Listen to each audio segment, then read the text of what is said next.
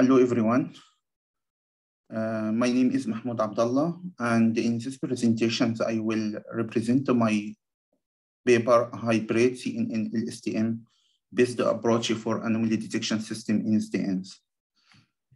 My agenda first, I give a brief background about traditional network and the SDN. Then the challenges or the security challenges in SDN network, and some of different regularization technique used to avoid the problem of overfitting. Then I will demonstrate my proposed CNN-LSTM model and the dataset used for testing and evaluation, and some pre-processing step before we already apply the model. And finally, the experiment results and future work. Here we can see in the figure 1, which represents the traditional network or IP traditional network, which mostly applied today.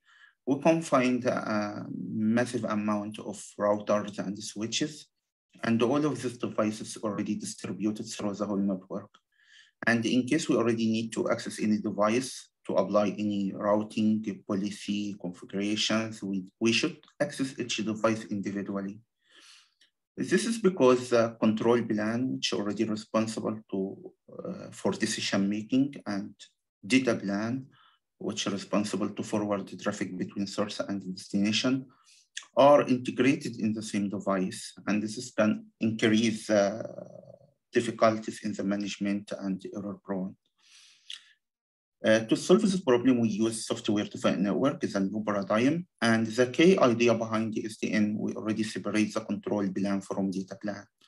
And all of data plan devices, router and switches, similar to dummy devices, not participate in any decision making. And all of configuration can be done by the SDN controller and push this configuration for any devices or in the data plan or in underneath infrastructure.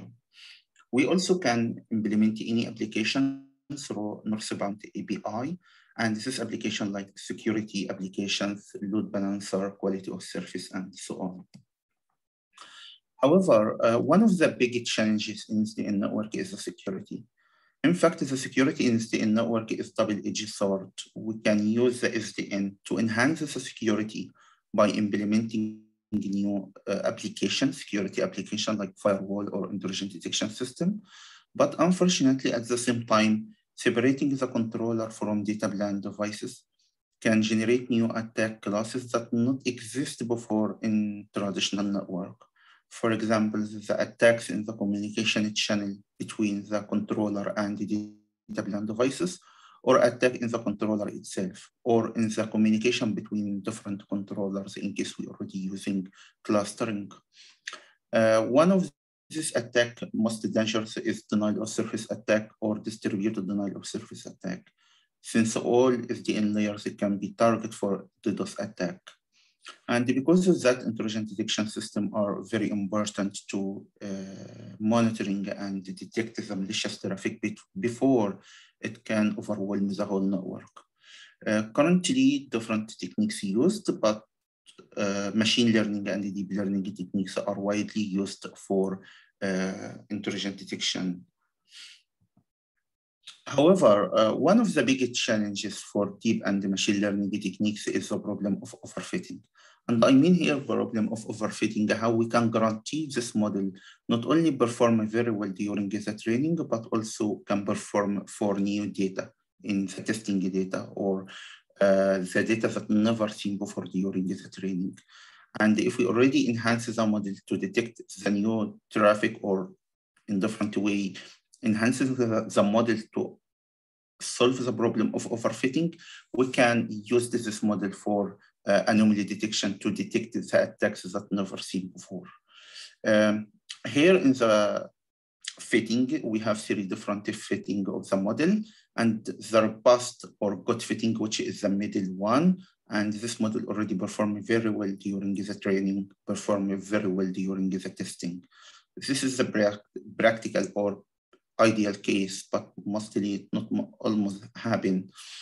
We have also the model when underfitted, and the model underfitted, which means it's not able to extract the rich information from the input data. This is because we already apply linear model for nonlinear data, and we can easily enhance the performance of the model in this case by increasing the number of hidden layers or increasing the number of neurons per hidden layer. But the biggest challenge here is the overfitting problem. The model is very well during the training, but when we already apply it for new data, it performs very bad. And this is because the model is very complex enough to learn the outliers or the noise in the input data. But unfortunately, when we already apply it for new data, it not perform very well. To solve this problem, we use different regularization technique and widely used regularization, L1 and L2 regularization, and dropout method. Regularization techniques like L1, the key idea behind regularization, we adding a new term to the cost function. So the cost function equals the loss. We adding a new regularization term, and this term equals absolute value of magnitude in case of L1 and square value of magnitude in case of L2. And the key idea to adding the regularization to penalize the model weight or making the weight less. And when we already penalize the weight, we can obtain smaller weights, and the smaller weights, of course, leading to simpler model, and the simpler model less for overfitting. For example, here in this graph, L1 or L2, the best practice, we need to reach it to the dot, the gradient here, the ideal point. But we assume at this point the overfitting can occur. But since we already constrained by another space, which is norm space and equal to L1 or L2, and this space already prevents the model to reach to the dot. And if already prevent the model to reach to this point, we can avoid the problem of overfitting. Of course, we sacrifice by a part of the training performance, but at least we already guarantee this model can work very well for new data.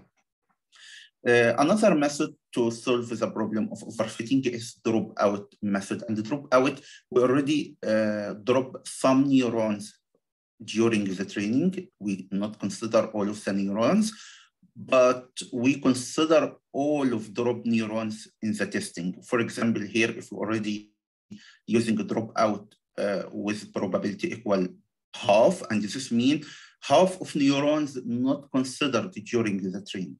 But in the testing, we take all of these neurons. The model I used here, I already combined CNN with LSTM, and I combined both CNN and the LSTM to learn the spatial and temporal features of the input data. The model I used here two convolutional layers, and each layer already followed by max pooling layer. And I used regularization technique, used L2, which is widely used compared to L1, and dropout method. And after that, the extractions from the CNN already passing to new LSTM layer with number of actions equal 128, and the output of LSTM already passing through fully connected layer, and finally go to softmax layer for classifications. The data set I used, since we already applied this model for SDN network, I used INSDA dataset, and this dataset already was generated in 2020, and consider different kind of attacks like data to control plan duration attack, link flooding attack, full rule flooding attack, password guessing attack, remote applications attack. So consider the new attacks that not exist before in traditional network, as well the common attacks between SDN and traditional network. Before we already apply the model, we should to prepare the dataset first, and some steps should be taken.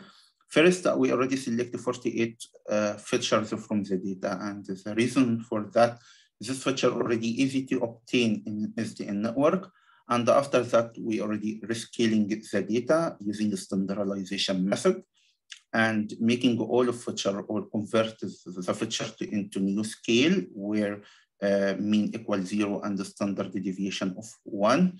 And after that, to test the efficiency of the model, I used some attacks in the testing data that not exist during the training to test how this model can perform very well for new traffic.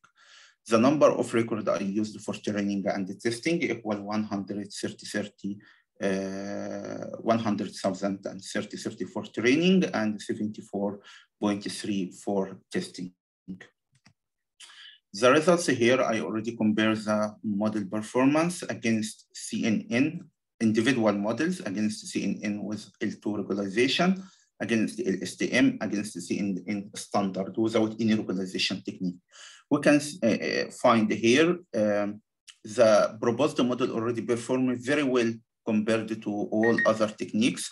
And as well, the CNN, when we're already adding a regularization method, performs very well compared to the CNN, the standalone CNN without any regularization. This means the regularization can enhance the performance of the model for new attacks, to detect anomaly, to be used for anomaly detection, to detect the attacks that never seen before during the training. For further evaluation of the model, I already represented the accuracy of different approaches and the ROC, the area under curve, to represent the relation between false positive and true positive. We can see as well that CNN with LSTM give AUC, which is the area under curve, 0.956, and which is higher from all of different techniques. And we can see again the standard CNN without any regularization perform very bad compared to other different techniques. The same way for the accuracy, we can find here CNN with LSTM perform very high with accuracy equal to 96.3%, while the CNN standard alone perform quite small with accuracy equal 90.7. And the LSTM, of course, higher from than CNN, but CNN with regularization perform very well compared to other individual algorithms. The limitation of this work, unfortunately, the percentage of false positive and false negative is still high, with percentage of 6 and 3%. This is one of the limitations of this work, but we agree here. I'm already using supervised learning for anomaly detection to detect the attacks that never seen before. And I tested this model by using traffic samples during the testing, different from already used during the training. And because of that, of course, the percentage of false negative is still high, but if we already compare these models with different unsupervised learning technique, we can already find this model is still performing very well. For the future work, I'm already planning to implement the process model in a real SDN network and test the performance of the model in terms of throughput and latency. Thank you very much for listening.